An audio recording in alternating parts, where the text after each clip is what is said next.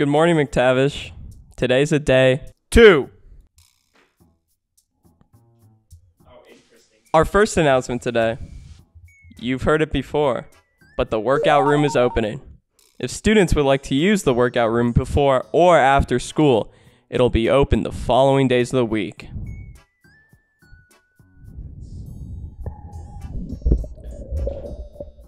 Tuesdays and Thursdays from 7 a.m. to 8:15 a.m. and then Fridays on the days where there's school, 3:30 to 5. We would like to wish everyone celebrating a happy Diwali. Diwali is the festival of lights, which is the largest celebration in India. Diwali symbolizes the spiritual victory of light over darkness, good over evil, and knowledge over ignorance. Please show this video as well. https://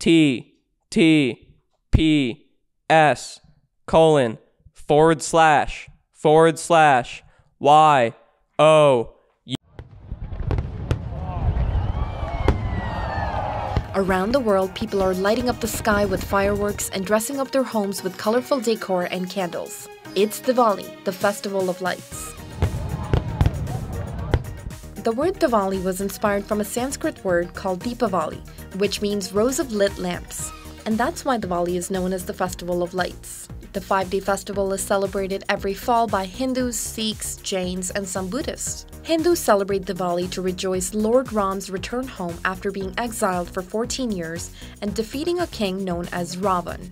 Jains celebrate the festival to mark the spiritual awakening of their lord Mahavira.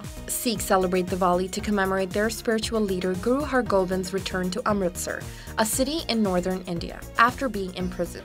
And some Buddhists celebrate the festival to honor their emperor Ashoka's decision to follow a path of peace and converting to Buddhism, after witnessing a lot of killings.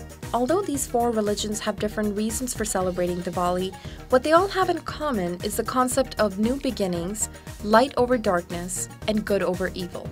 Diwali is celebrated with prayers, fireworks, candles lit inside of clay pots, rangolis, which are colored patterns drawn on the ground with colored rice or powder, and it's also a good reason to invite friends and family over for a big meal. Come to Debate Club Tuesday after school in Miss Haldane's room, 1160, from 3:30 p.m. to 4:30 p.m. Who's the one with the microphone? It's a Debate Club joke.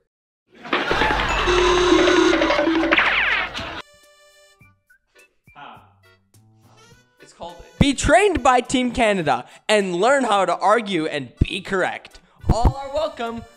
Yeah, who's the one with the microphone, huh? Don't care. Sounds like your mom jumping into a pool.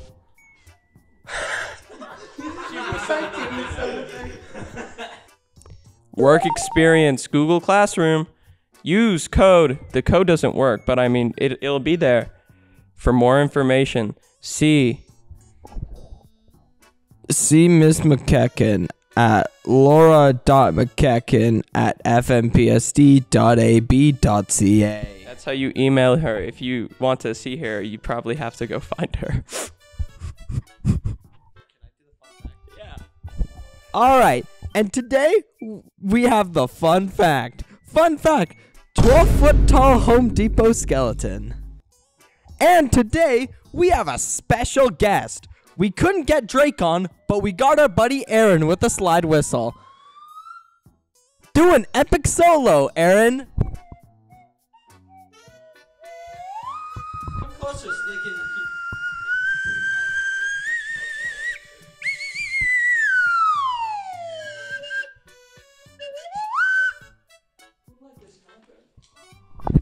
Ladies and gentlemen, Aaron.